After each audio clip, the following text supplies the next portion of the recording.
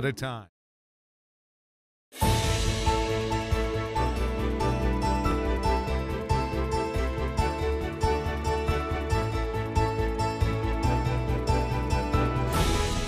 Coming up next on Arizona Horizon, an Arizona town hall borders on border and trade issues. That's what it's about, and we're going to talk about it next. Also tonight, we'll hear about efforts to learn more about one of the moons of Jupiter, and we'll see how horses and inmates are helping each other. That's next on Arizona Horizon. Arizona Horizon is made possible by contributions from the Friends of Arizona PBS, members of your PBS station. Thank you. Good evening and welcome to Arizona Horizon. I'm Ted Simons. The former head of the State Department of Economic Security is joining the Trump administration. Clarence Carter was DES director for over 3 years until he resigned under pressure in early 2015. Carter will be working as the director of the Health and Human Services Department's Office of Family Assistance, which oversees nearly $17 billion in annual welfare grants to assist families. During Carter's tenure at DES, it was revealed that more than 6,000 child abuse and neglect hotline calls went uninvestigated, which led to CPS being spun off into a standalone department of child safety. And Governor Doug Ducey faced a deadline today at close of business to either sign or veto the final 33 bills from this year's legislative session. Earlier today, the governor signed the biggest remaining piece of legislation, a finance measure that gives the state's 3 universities bonding authority to borrow up to $1 billion for repairs and new construction. The Arizona Town Hall is hosting an event in Hermosillo, Sonora, Mexico later this week. The Hermosillo Town Hall will focus on issues that impact and could benefit the Arizona-Sonoran region, including business, immigration, and border security. Joining us now is Town Hall participant and attorney Patrick Welch of Jennings Strauss. Good to have you here. Thanks for joining us. Thanks, Ted. Thanks for having me. The purpose of this Hermosillo Town Hall is what? Well, this is a spin-off of the 108th Arizona Town Hall that happened last April.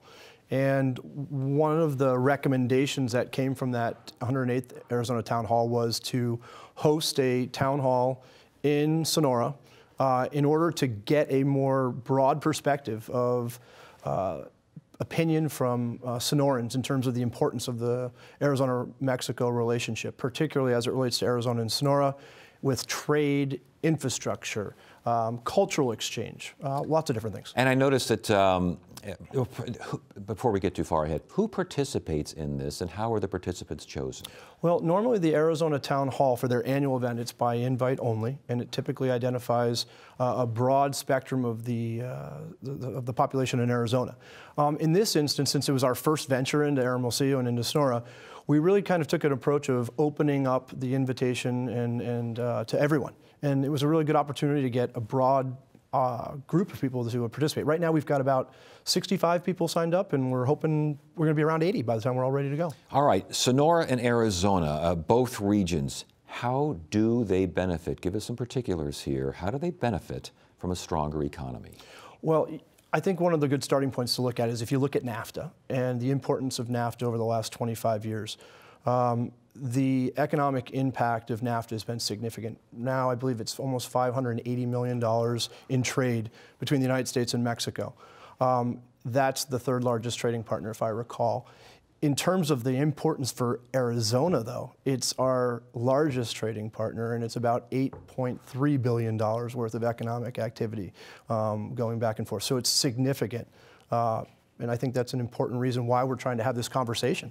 It's a little bit concerned regarding the talk that NAFTA either needs to go away or be renegotiated? I think the issue with NAFTA is like any deal that you have. Looking at it and trying to see how it fits into today's economy. It's a treaty that was passed, a trade agreement that was passed over 25 years ago. Certainly there can be improvements to NAFTA. Does the pivot, in my opinion, mean you actually walk away from it? No. I think there's opportunities to look at expanding NAFTA, looking how you tweak it, but certainly the statistics tell you that NAFTA has been extremely positive for Arizona, and I think that we need to continue to support it. Let's talk about politics, government, immigration, border security, all of those issues, and again, how they impact this economic region and this economic relationship between Arizona and Sonora. They certainly do. You can't have the conversation about trade without having a conversation about security or immigration. A lot of those issues, though, are dealt with at a federal level. That Arizona and its political dynamic doesn't necessarily have a lot of control over. But I think we can be in there having a voice, lobbying our federal government to help expand and address the issues with respect to border security and immigration. But there needs to be a good balance, and I think that's the important takeaway is you can't have border security, border security, border security, and just have a sole focus on that. Having a focus on how do you deal with trade and balance that with security issues, I think, is the key. It's been relatively strident, this conversation, and the voices coming from Arizona, not national, but Arizona. Sure. Impact on the relationship. Yeah, I think that the voices coming out of Arizona have been important. And I think one of the big issues that came out of the 108th Arizona Town Hall was having a consistent and constant voice that articulated what are the benefits of Arizona-Sonora relationship, what are the benefits for Arizona and Mexico, and I think that's been one of the biggest focal points, and this is one of the reasons we're going to Hermosillo, is we want to tell the story. Okay, but what I'm getting at is, in the past, that relationship or that dynamic wasn't as positive as it is now.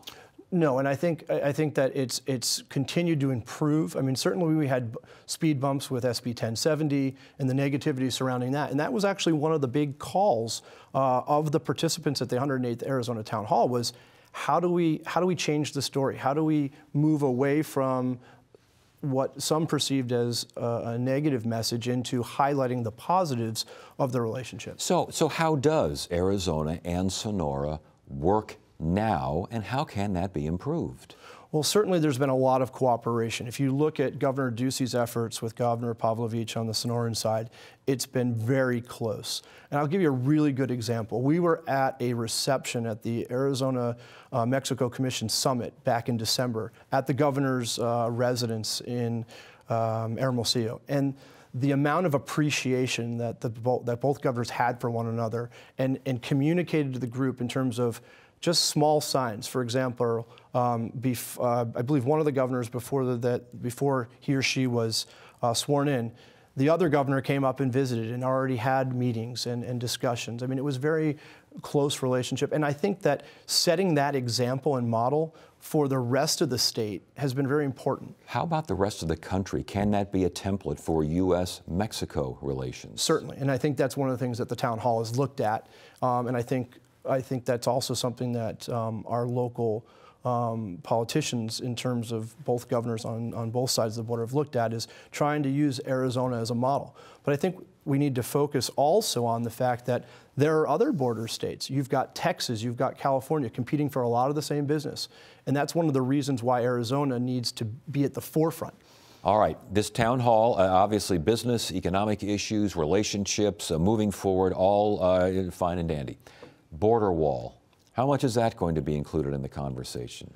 Well, the border wall certainly came out at the 108th Arizona Town Hall, and it came out at the community town halls that the Arizona Town Hall hosted throughout the state over the last year.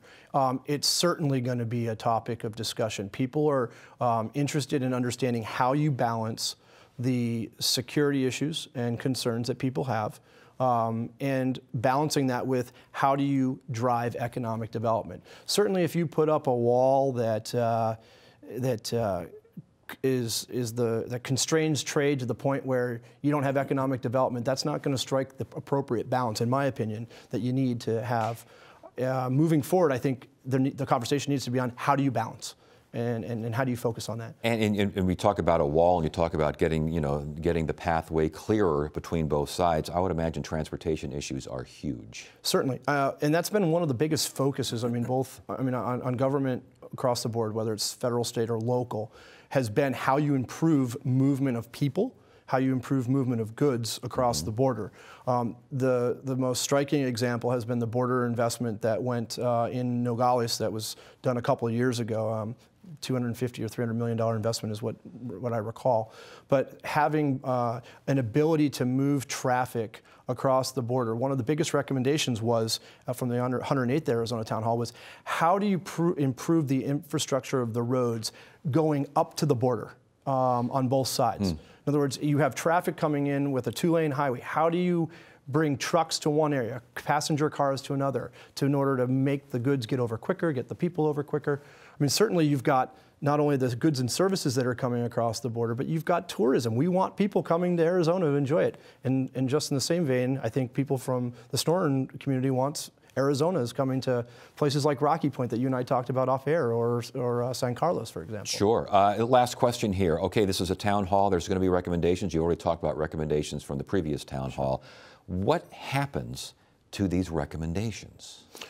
Well, the recommendation, so this town hall is a smaller town hall because it's a community town hall. It's not a 3-day program, it's a 1-day program. So the format for this particular program will be the 60, 100, whatever number of people we're going to have in the room will be placed at different tables. And from that, the consensus of the room over the day will be developed and recorded in the regular town hall format that everybody is accustomed to. And that report will then be generated, and there'll be recommendations in that report, as we talked about. Those reports will then be circulated to business associations, working groups, nonprofits, our political leaders, our business leaders. And there's certainly questions all the time, well, does it get stuck in the drawer? Right. I don't think so. And I think part of the obligation and responsibility of the people attending the town hall is, and it's the last question that's asked of every participant, what are you going to do? Right. And that is always the question really when it comes to town hall. Yeah, exactly. Good stuff. Good to have you here. Thanks for joining us. Thanks, Ted. I appreciate it. You are watching Arizona Horizon. Up next, we'll hear about efforts to learn what's beneath the ice on one of the moons of Jupiter.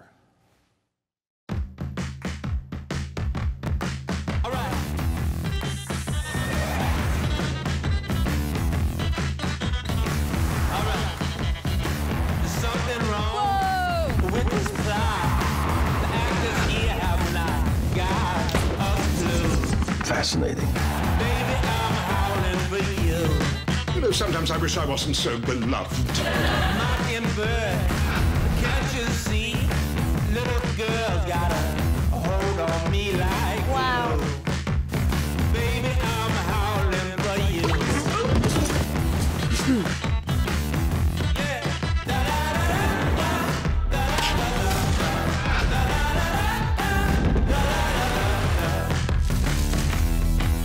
It's literally one for the history books. Enjoy.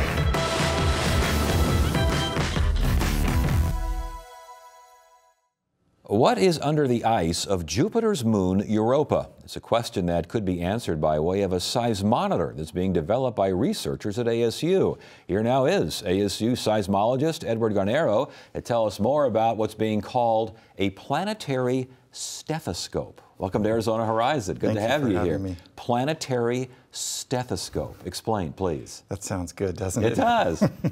Well, just the way we look in the human body, we want to know what's in there. Sometimes when things aren't going so well, we do the same things with planets, with Earth, with the moon.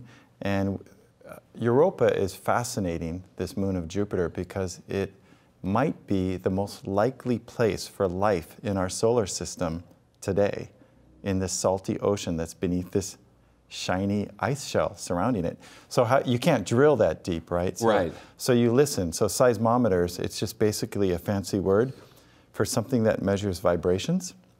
And we listen, just like ultrasound. Yeah, well, I think we have a shot here of Europa, and when you look at the moon, you see cracks. Those cracks, that's cracks in ice, correct? Yes. And so the idea is to put a seismometer on there and listen to the ice crack? Absolutely. Europa's going around Jupiter, and it's under tremendous stresses from Jupiter's gravity. And so the ice shell actually is deforming and cracking.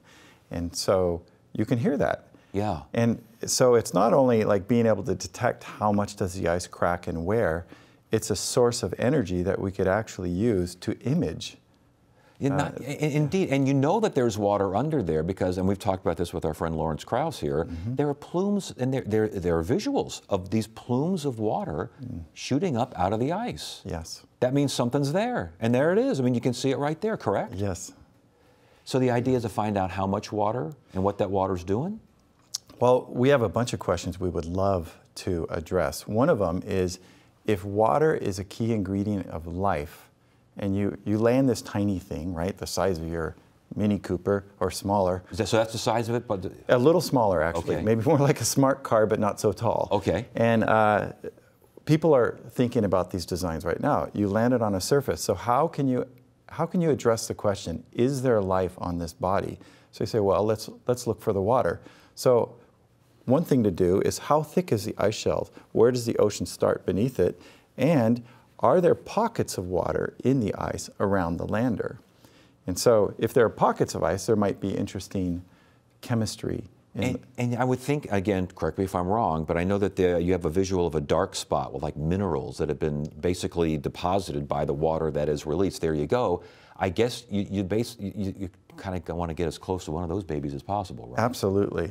Absolutely. And again, as far as the water being submerged underneath it, we have a cross-section now of the ice, because you don't really know. I mean, that could be a complete massive ocean under there, or you could have little lakes right beneath the surface. Or both. Or both. Yeah, and you can't necessarily answer that question with great certainty from photographs from very far away or orbiters, so you have to get down there.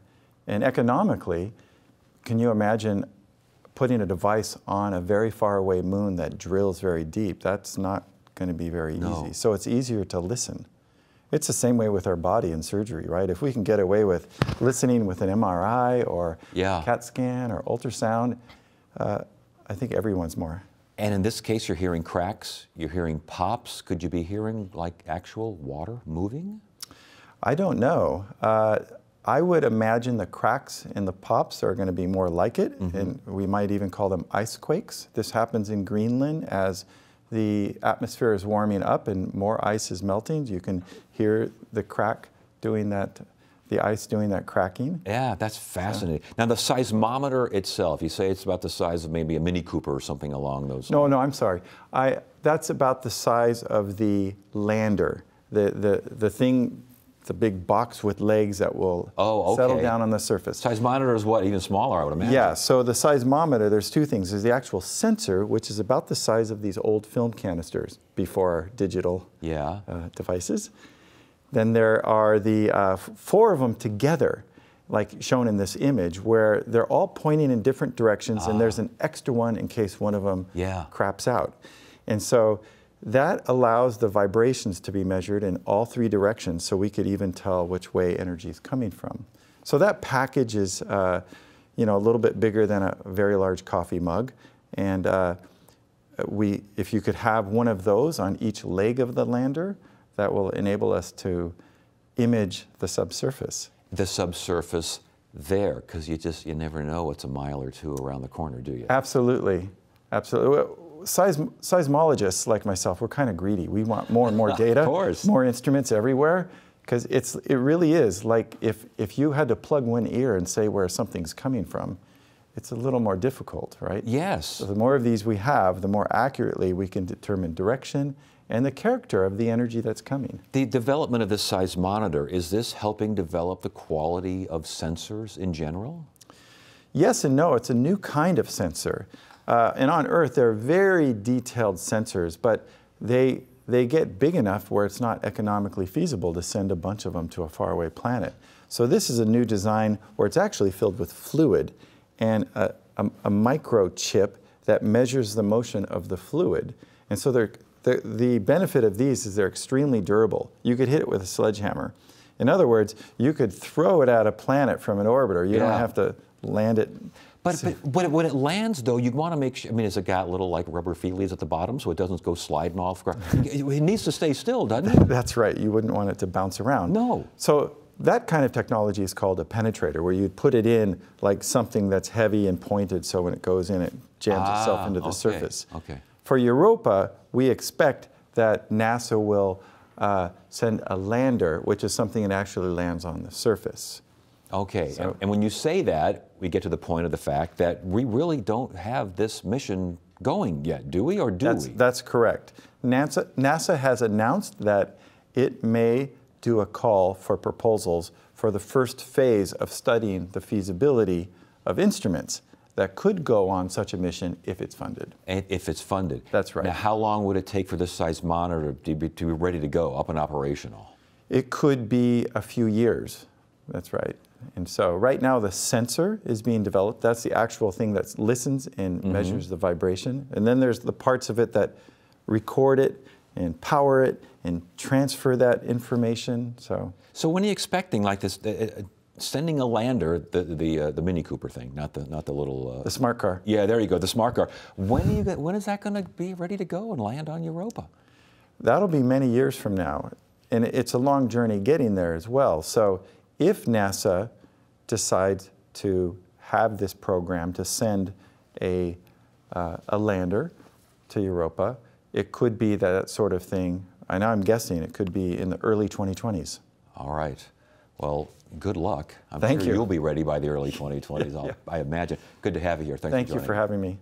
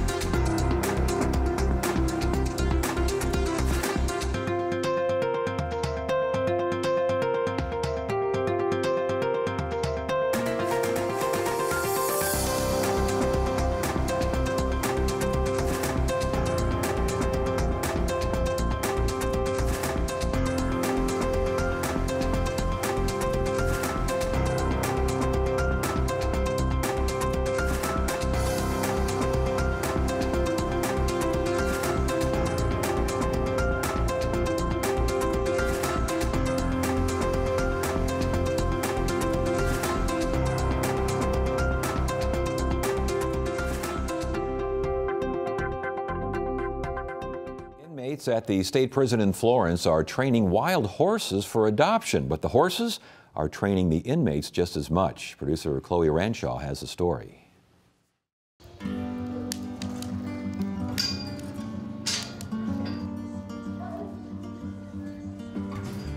We get out here at 6 o'clock every morning, and then we come out here. We feed. We do all our first thing that we got to do is our chores out here, because that's the main, the most important thing with our animals.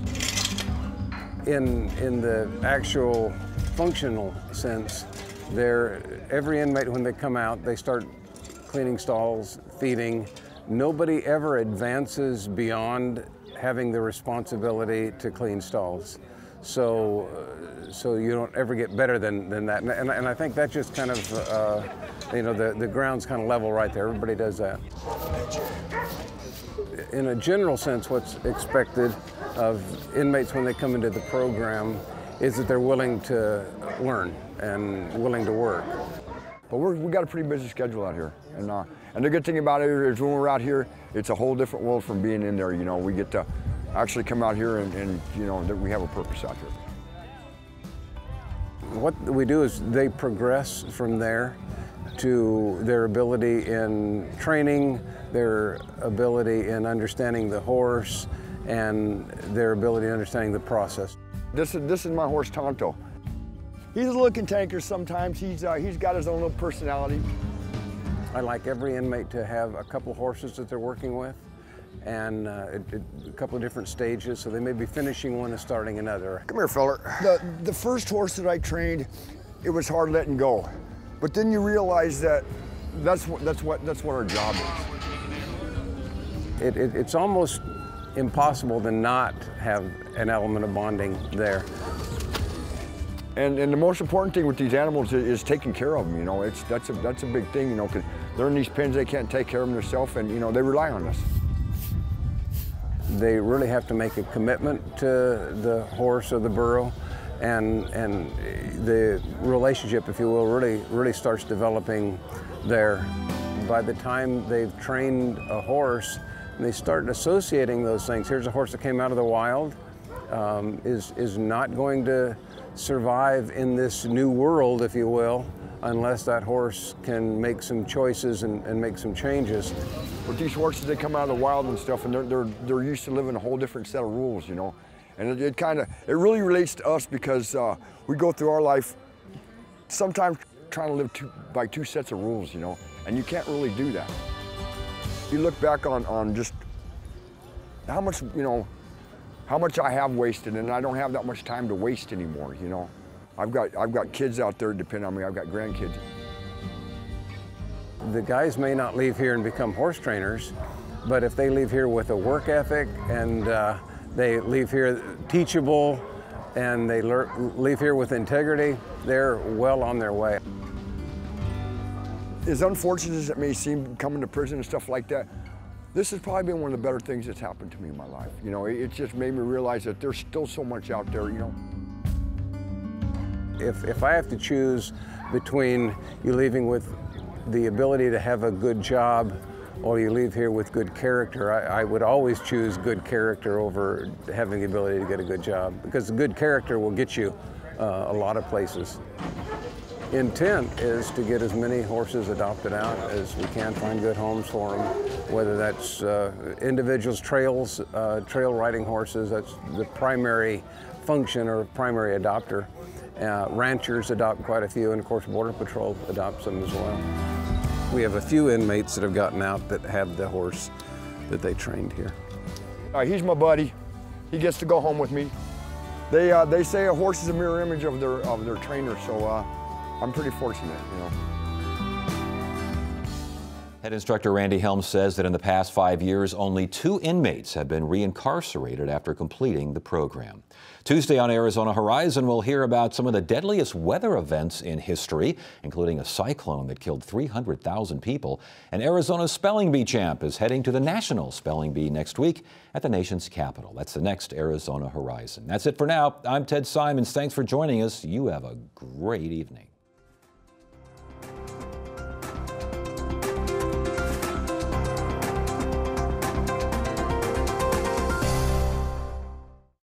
Arizona Horizon is made possible by contributions from the Friends of Arizona PBS, members of your PBS station. Thank you.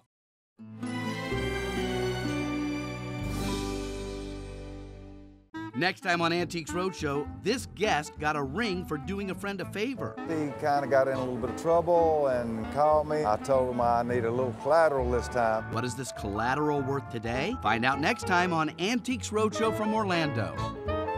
Tonight at 7 on Arizona PBS. Explore new ideas and new worlds here on Arizona PBS, a community service of Arizona State University. Throughout its history, Arizona PBS and volunteers have enjoyed a rich and rewarding partnership. Whether answering phones during our pledge campaigns, stuffing envelopes, or assisting with special events, volunteering is fun and provides excellent work experience, team building for a group, and a sense of community involvement and importance. If you would like to volunteer, or if you have dropped off our mailing list, we encourage you to call the number on your screen or go online at azpbs.org/volunteer. Thank you. Coming up next on Arizona PBS, Life and World. Become a news source for the Arizona PBS Public Insight Network. Your ideas and insights can help us create relevant and distinctive reporting. Join now at azpbs.org/pin. Coming soon to Arizona PBS. How are a million minds able to act as one? Flocks and schools, herds and hives. These are nature's greatest gatherings, swarms of epic proportions. They achieve what no individual ever could. This is nature's collective genius. Wednesday night at 7 on Arizona PBS. A fireball from space stuns a Russian town. I was blinded.